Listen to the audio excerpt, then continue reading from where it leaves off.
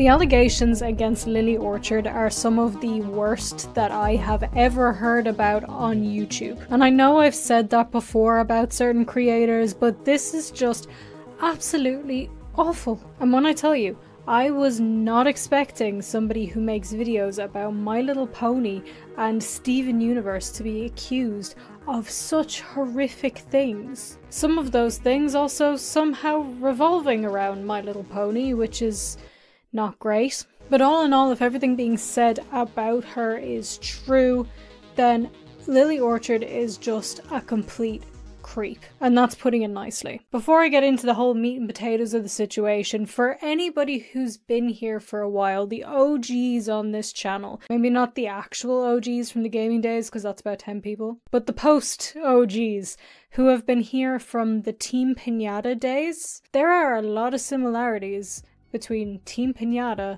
and Lily Orchard, yet somehow Lily Orchard is worse, allegedly.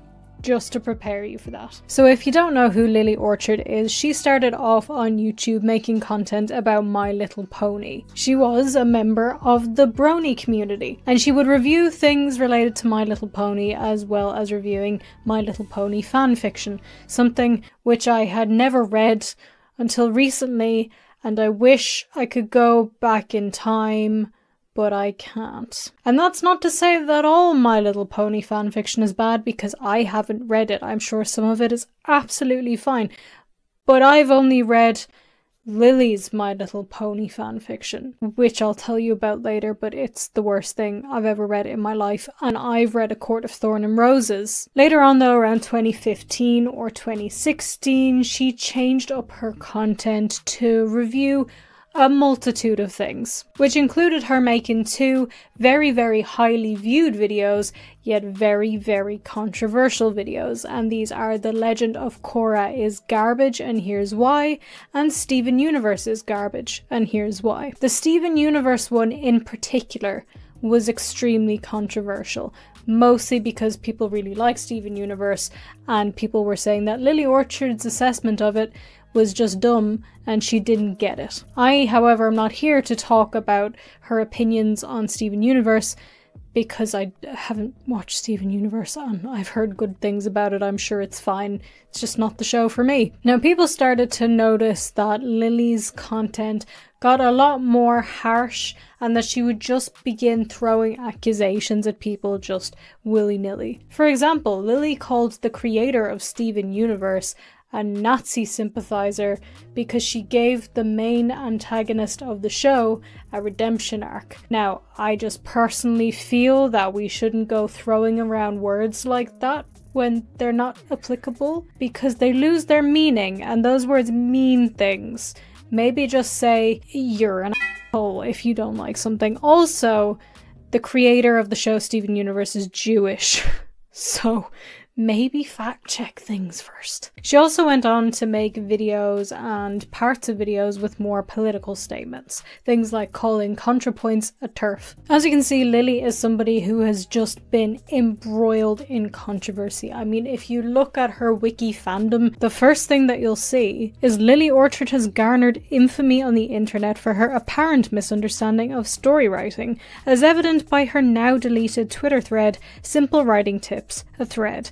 In addition to this, she also is known for creating the infamous 2-hour-long rant, Steven Universe is Garbage and Here's Why, which, by the way, I had to refilm myself saying that 3 times because for some reason I kept saying garbage, which is just stupid. But everything I've said so far is not really enough to claim that Lily is one of the worst people that I've ever heard of on YouTube. I mean, we hear about some pretty bad people. We have iilluminaughtii, we have Creepshow Art, we have TeamPinata, who I mentioned. But there is so much more to Lily than some bad takes and bad writing tips. Before I move on with the rest of the video though, I want to tell you about today's sponsor, HelloFresh. Whether your goal is to save money, eat better, or stress less, HelloFresh is here to help you with that. They are an absolutely amazing meal kit service that delivers chef-crafted recipes and really fresh ingredients right to your door. It makes it really quick and convenient to prepare good and tasty food, since they handle all of the planning and all of the shopping, so all you have to do is open the box, take out your pre-proportioned ingredients, and cook it. And they also have so many different options depending on what your goals are or what your requirements are. So if you want something calorie smart, protein smart, vegetarian, whatever it is, and they have over 45 different dinner options that you can choose from. And when you try HelloFresh, you'll get free breakfast for life. So you can start your day right with one free breakfast item per box while your subscription is active. I truly absolutely adore HelloFresh. Me and my partner have been using it for months. The meals are always just so good and so tasty, and honestly it takes away the annoyance of having that conversation of what are we going to eat today? Well, what do you want to eat today? I don't know what I want to. The decision's done. The food's there. You just have to cook it. And since all the ingredients are pre-proportioned, it's also helped us to reduce our food waste, which is something which we'd been trying to do forever. It's just so quick and easy to prepare. It's none of the stress and all the delicious, yummy food, which is my favorite part of the cooking, is the eating it. There are just so many benefits to this. I absolutely love it. And like I said, I've been using HelloFresh for months, and I'm going to be continuing to use it for the foreseeable future because it just makes my life easier and it tastes really good. So if you'd like to try out HelloFresh, then use my link and use the code SKOVFREE and you'll get one free breakfast item per box while your subscription is active. Thank you so much to HelloFresh for sponsoring today's video. Now let's get on with the rest of it. Back when Lily was more into the My Little Pony scene, there were two creators that she would collab with quite a lot. These were JoshScorcher and InkRose. I have to make a quick legal disclaimer here before I say anything else, that everything that I am discussing in this video and everything that is said and shared in this video is based on opinion and speculation, not on fact. This video is an opinion piece and it's not meant to defame or harass any individual group or company. Thank you very much. I want to focus on Josh for a second because Josh and Lily were friends and like I said, they would collaborate quite a bit. But this whole friendship came to an end when he posted about cutting somebody out of his life. And in what is one of the few moments of Lily ever taking accountability for her own actions that you are going to see, Lily commented that this was her. I've been increasingly passive-aggressive towards Josh, dismissing his opinions and being increasingly short-tempered with him as time has gone on, treating discussions with him that have any degree of seriousness with the same disregard and callousness as I would a random YouTube comment. And Josh was far more patient with me than I had ever been with him. I've been a very poor friend to Josh over the last few years, and Josh deserved better than this. I am truly sorry. This, though, would not last for very long, because Lily then went to create a campaign against Josh. And apparently this all led to a lot of harassment being thrown his way and even death threats. Because of all of this, he sent her a cease and desist, which Lily then mocked in a video and just completely took the piss out of it and didn't take it seriously whatsoever. One thing I can say about Josh is that his woeful misunderstanding of the legal system is a wealth of comedy potential. So, story time! So clearly she did not cease or desist, which then led Josh to finally open up more about his experiences with Lily, and he created a video where he's talking about their relationship and the ways that he alleges that he really horrifically mistreated him. The thing is though, Josh is not an isolated incident. Like with a lot of the creators that I end up discussing on this channel, iilluminaughtii for one, Lily seems to have a history of just being truly awful to her friends. Another friend who Lily mistreated was somebody called Brittany. This time, Lily cut contact with Brittany. And do you want to know why? Do you want to know why? Because you were never going to guess. In fact, actually, right now, this is also me slightly engagement farming, but also I'm interested in your answer, what you possibly think this could be. But right now, before I tell you, leave a comment and just guess why Lily cut off her friend Brittany, just based on what you know about Lily so far. Did you do it? Right. I'm going to tell you. Lily cut off her friend Brittany because Brittany was not playing World of Warcraft fast enough.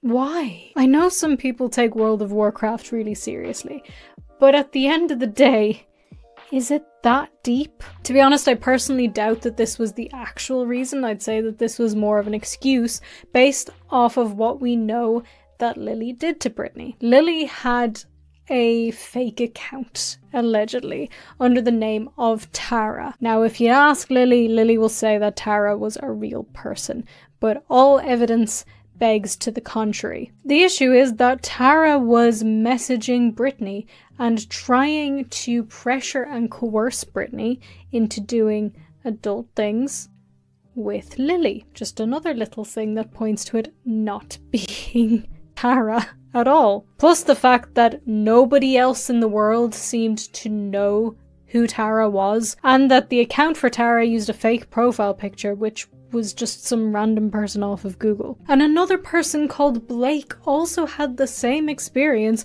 of being messaged by Tara and pressured to do things with Lily. But her terrible behavior and treatment of people is not just limited to her friends. She has allegedly also done this to her romantic partners as well. One ex that spoke up about their experience with Lily was Lizzie. She posted her entire testimony to Twitter, and I'm just gonna let it speak for itself.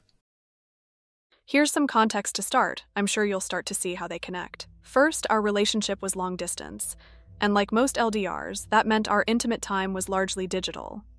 Second, as an artist, I like to draw things for her a lot, usually doodles of her OCs or illustrations of inside jokes and the like. Third, my ex often liked to test the waters when it came to my boundaries. Her exact phrase for this was nudging the walls to see if they were still standing.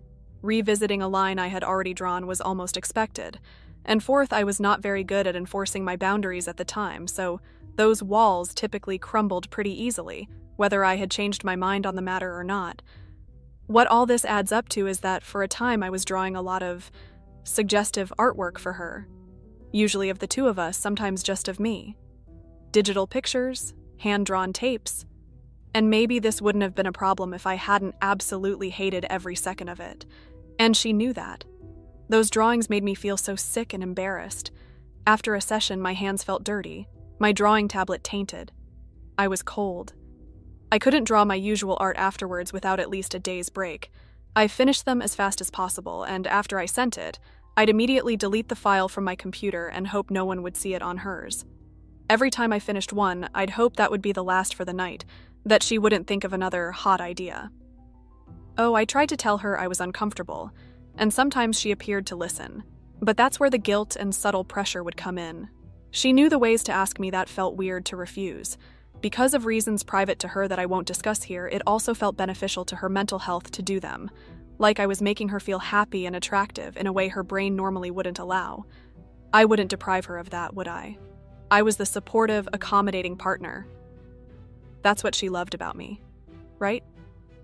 So, as many times as I tried to put my foot down, the next time she was having a very bad day and I had no idea how to make it better, a very common occurrence, I'd offer my services again, and she would let me without a moment's hesitation. She'd be happy, and I'd tell myself that's all I needed to be happy too. I remember one night when this all came to a head.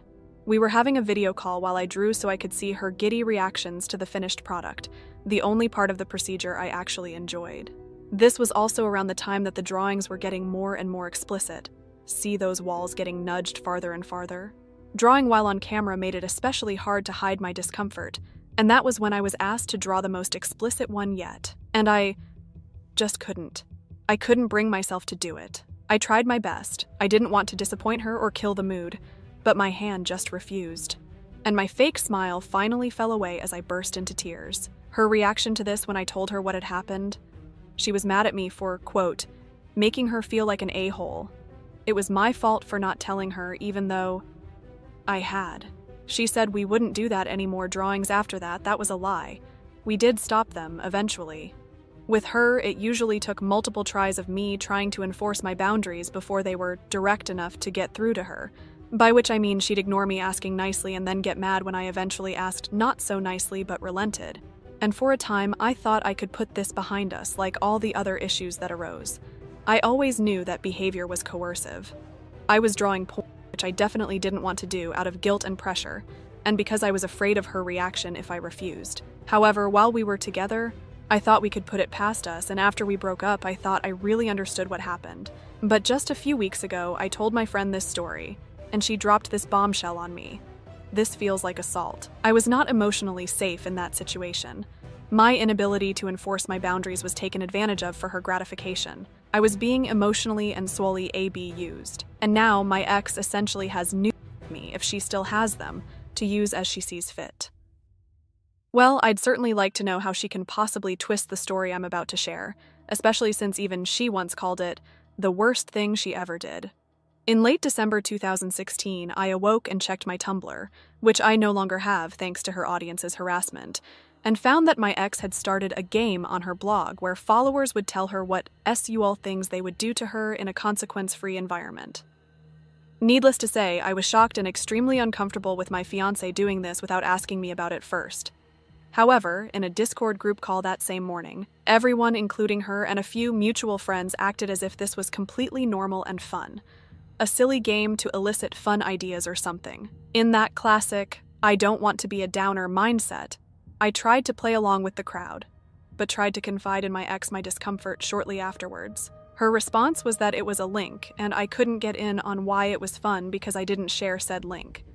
The real issue was that it was cheating. Public cheating. This game continued to resurface on her blog with growing frequency, and my discomfort and anxiety over it remained and increased. I couldn't stop myself from checking her blog whenever it was going on, seeing what SUL content these strangers were soliciting to my partner, and, worse, seeing the pleased reactions they'd get out of her. My ex gave further reasons as to why she liked it, which were similar to why she pressured me into drawing the images from my last story. This game made her feel attractive and desirable in ways that her mind didn't typically allow. It made her feel good about herself. While we were together, I was my partner's biggest supporter when it came to that sort of thing. Her mental health became such a priority to me that it became a detriment to mine. So, no matter how much I hated the game and how much she knew I hated it, I let her continue it. She didn't have a lot of support back then. I couldn't take away something that helped her, right? But when it comes to saying nothing when asked what's wrong, I'm guilty as charged. And I was so put off and upset by this that it was impossible to keep it hidden. After weeks of this cycling between my trying to tell her how I felt versus pretending to be okay with it, she finally promised to stop one night. I remember going to bed thinking, well, that whole ordeal sucked, but at least it's over now. I woke the next morning to find her doing it again, with a post saying she would not stop doing something she liked just to capitulate to someone else. And that's when it hit me that this person did not actually care about my feelings and boundaries. Or rather, never to the extent that they surpassed her own needs, something I did constantly and would never see reciprocated. She knew exactly how I felt and deliberately went against it without even saying it to my face. So I gave up. I still checked her blog when it happened, but I stopped fighting her about it. She would never listen, and she wouldn't stop.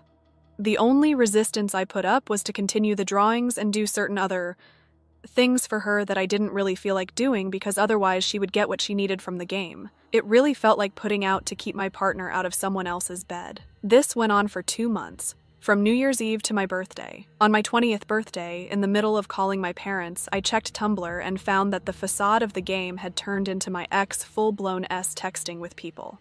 Roleplay texting. After I ended the call, I called her. Q50's wife turning on a lamp in a dark living room after her husband comes home late. I told her I would leave her if she ever did something like this again. And suddenly, that was when it finally got through to her what she had done. That was when the remorse and apologies came flooding in. The side blog used for the game was deleted. She even tried sending me a link to a damn bracelet she thought I might like. I had to coolly tell her that buying me things wouldn't fix jack hit. In retrospect, I should have ended it there. That should have been the last straw. But of course I made excuses for her. Believe me, I lost a lot of self-respect from all that. I always considered cheating to be a one-hit KO for any relationship, and here I was giving her a second chance. I tried so hard to process all the rage and hurt I was feeling without exploding at her. I knew that she loved me and wanted to fix this. And, of course, she didn't mean to. That's what I told myself was the only reason that made this forgivable. There's more to it than that. But for now, I'll just say her attempts at repairing things when I came to visit her the following summer were rocky, to say the least. And we're not even at the part that made me finally decided to end things. But yeah, my ex publicly cheated on me for 2 months and successfully gaslit me into going along with it, thinking I was being a supportive partner no matter how awful and unvalued it made me feel. Oh, and P.S. She also told me to not talk about why the ass game ended either online or to anyone in her circle, because it could end her YouTube career. So not only did all that happen, but I was given a gag order to protect her reputation from the consequences of her own actions. Almost forgot about that. PPS. Some of the participants in the game were people in her Discord server or other acquaintances. One particularly active participant was even added to the server shortly after the game was ended, which my ex swore was a coincidence.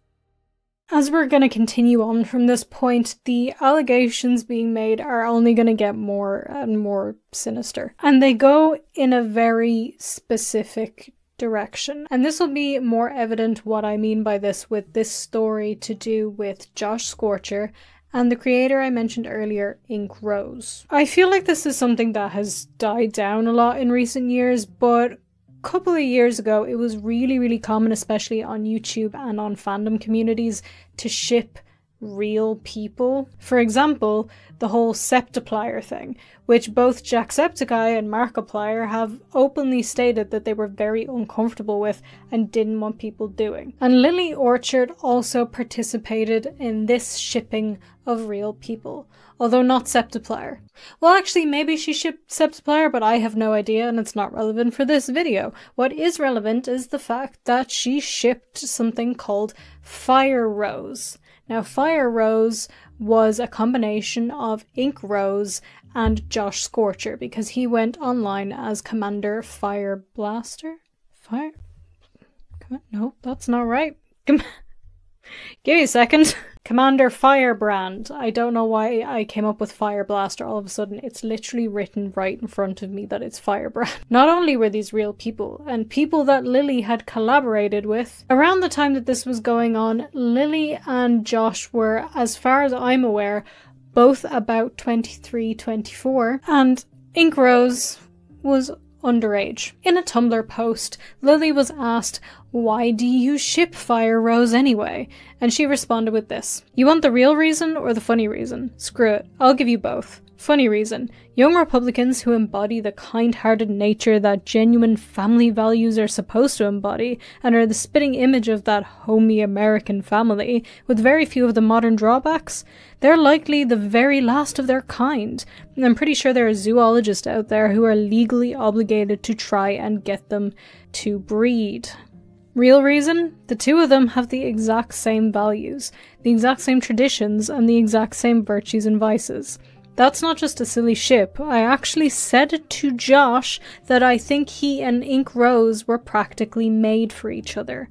And if this ship becomes canon, I will have the most smug I told you so face in the history of smug I told you so faces. Keep this part in mind because it's said by some people that she's not actually shipping the real people of Josh and InkRose. She's just shipping their characters, their OCs. But she clearly is stating here, I said to Josh that I think he and her are made for each other and that it's not just a silly ship. She actually wants it to happen. But it gets worse. Don't worry. But she's underage. She won't be for very long.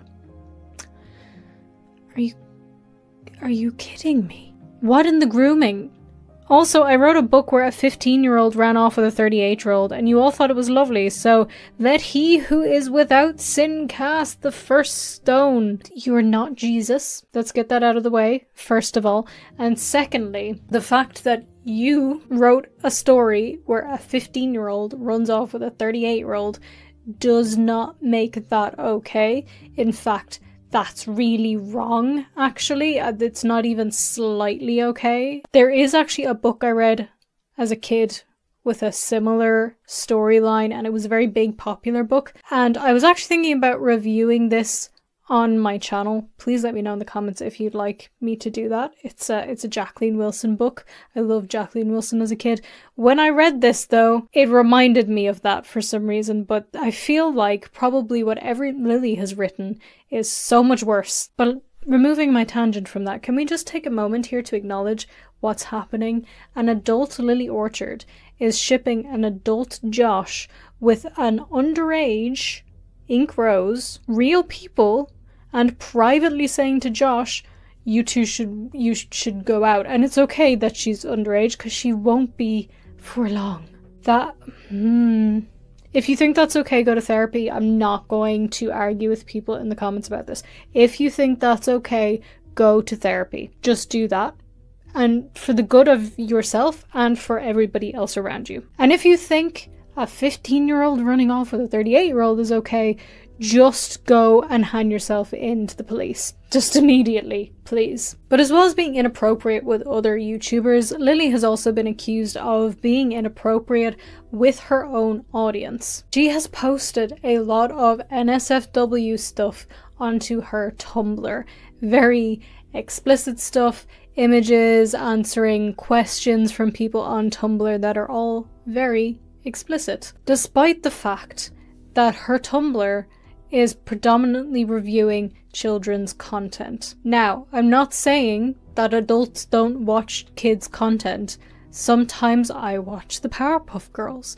However, if I had a blog talking about the Powerpuff Girls, I don't think it would make any sense to mix that with NSFW stuff, because even if there are adults who are enjoying that stuff, there are also children, the people who it's being marketed to, who enjoy that stuff and might find your content and then find the other content that you're posting. She also said on Tumblr that people can email her undressed photos without any consequence because she'll delete them after. This is clearly, in my own opinion, her trying to say, hey, it's okay if people send me those things. I don't know if you can ask yourself questions on Tumblr. I don't use Tumblr. I only found out yesterday that I have a Tumblr account that I made years ago. I have no recollection of making that. Apparently I do. But the first thing that popped into my brain was, what if she just asked herself this question so that she could answer it and get people to send her these photos of themselves? And how is she going to vet that the people who are sending them are adults? How is she going to vet that? Is she going to wait to open it until she gets some kind of ID verification? Probably not. I don't know. I'm not saying that her hard drives should be checked, because I am not the law. But somebody might say that. She also encouraged a minor to watch her stream to find out what happens in it, and in that stream she showed parts of herself that are not suitable for everybody of every age group and for every website, if you get what I mean. She also apparently did this a lot on YouTube live streams and would get away with it by deleting the stream immediately after, which is just completely against YouTube's terms of service and just weird. Like, if you want to do that, there's other sites to do that on. Why are you doing it on YouTube? What's going on there in your brain? You need to get it together. She did try and defend this, saying that her streams were age restricted. But the fact of the matter is, she did, allegedly I guess, encourage a minor to watch this stream knowing that they were underage. And also, you can just lie about your age on YouTube and get into the stream if you really want to. She also lied and said that YouTube requires somebody to submit their ID in order to watch 18+ streams, which is not true. Like, that's just not true. And she would also know that that's not true. And anybody who's ever watched any kind of age-restricted content on YouTube would also know that that's not true. So I don't know how you make such a blatant lie and just expect everybody to take that at face value, but this seems to be a thing that controversial creators do. I don't get it. I'm never gonna get it. Doesn't make any sense. And as well as encouraging people under the age of 18 to go and watch her streams where she's allegedly showing parts of herself, people have also dug up her drawings that she enjoys in a very adult manner. Again, for the people who have been here for a while, you will remember the TeamPinata drawings. These were drawings of cartoon characters and of OCs who were children in very compromising sorts of positions. Again, I'm pretty sure you understand what I'm saying here. Now, Lily Orchard on some old accounts allegedly had a lot of this kind of stuff saved, and I've had to sift through it, and I'm really worried now that I'm on some kind of watch list, which was also my concern back in the TeamPinata days, as well as the fact that I just don't want to be looking at it, but unfortunately I have to look at some of it to be able to confirm that what people are saying is actually true. These are all drawings, and some of them are just, you know, they're normal, but still gross. I don't like them, but they're not obviously problematic. Some of them, however, are, because they will include things with animals. They will include things with children, allegedly. And drawings are not. That is really, really messed up. And completely and entirely and utterly not okay. But Lily seems to not care about this at all. In fact, Lily has also written her own fan fiction based on My Little Pony, which delves into all of these same topics. This fan fiction was called Stockholm, and it's a lot. It includes scenes with children. Scenes, if you get what I mean, I think you do. Descriptions of them. Scenes between two 14-year-old characters. A description of a character who's saying how much they enjoy their sister. You're gonna just have to understand the context here because I can't say all the things that I need to say. And one character in this essays a minor. One of the friends in the story reports the person who does that, and for some reason the whole lesson of the story is that this makes the person who did the reporting a bad friend. What in the name of God? Why would you write that? Why would you write that? And I just, for my own sanity, I have to actually remove the morality of this just for a second in my own head so I don't absolutely lose it. But I want to say, ironically, considering how Lily is also known for her writing tips, it's really badly written as well, just to add insult to injury. But that's not the point. The point is not the actual quality of the writing. The point is that it's immoral and it's gross and it's creepy and it's wrong. Obviously, I can't go into detail of everything because that would also be gross. And again, I really don't want to be on a list.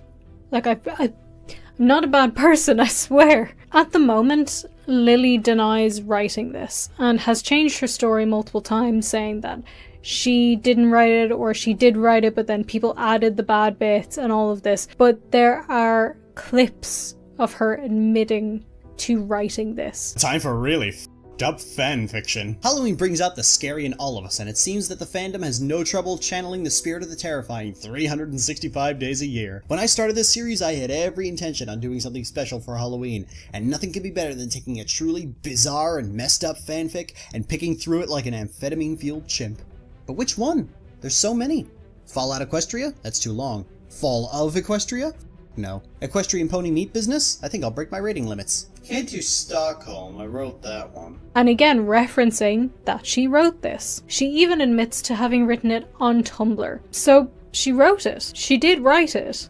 I don't know why this is being lied about. Again, everything I'm saying is alleged, opinion-based, but allegedly, and in my opinion, she definitely bloody wrote it. She said it herself. Now, this is when I get to the absolute worst allegation. I won't go too deeply into this because at a certain point of talking about it, it's too much. But if you want to skip this section of this video, skip to this time here, and I will be done talking about it if you feel like you do not want to hear this part. This will include mentions of SA among other things, so again, skip to that time if you don't want to hear it. And at that point I will be done and I'm not going to directly reference it again. Like I said, I'm not going to go into great details because it's very explicit and very graphic. I will, however, link the full post in the description if you want to read the full thing. But essentially, Lily's sister Courtney has made accusations against her from when they were children. This included Lily making very gross comments, talking about the relationship between siblings, again,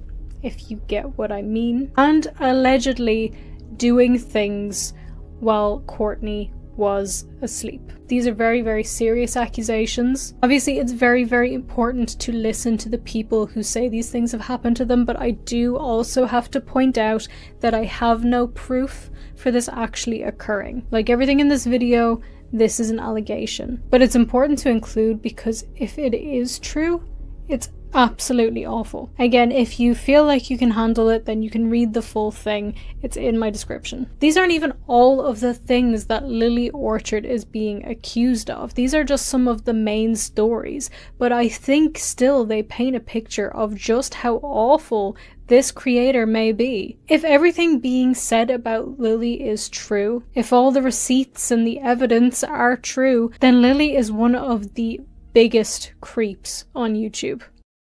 That's all for today's video, so thank you so much for watching. Please do leave me a comment and let me know everything you thought about what we discussed today, and if you don't want to comment about that, which is understandable given the subject matter, then leave me a comment and let me know if I should bring back the red lipstick. I'm talking about the OG days today, obviously, again, given the subject matter, but I used to always wear red lipstick like in almost every single video, and then one day I just stopped. I don't know why, I don't know, I guess I got bored. But are we liking it? I'm not sure. I'm not sure if it's the right shade of red either. I know that's a stupid thing to comment, but you know, it's important to have something normal to discuss. You can also let me know how your day is going. As well as that, if you guys want me to go into the rest of the things that I didn't discuss in this video, let me know. I didn't want this video to be 2 hours long. I wanted it to be kind of more digestible, but if you want me to go into everything else, I absolutely will. Anyway, like, comment, share, follow me on social media. I'm VangelinaSkov everywhere. Please, most importantly, do subscribe, turn on notifications, and I'm almost done, I swear. I just have a couple of things to say. And if you would like to support me and the channel, then you can check out the Patreon. There are a lot of different benefits there, including exclusive merch that is only available on Patreon, so do check that out. Thank you very much. Again, already said it, but thank you so much for watching today's video. Please do not forget to check out HelloFresh using my link. That link is in the description for you as well. And you can use the code SKOVFREE when signing up, and you will get a free breakfast item in every box while your subscription is active. Thank you so much to HelloFresh for sponsoring today's video, and thank you for watching today's video. I hope you have an absolutely wonderful rest of your day, and I will see you in the next one. Bye!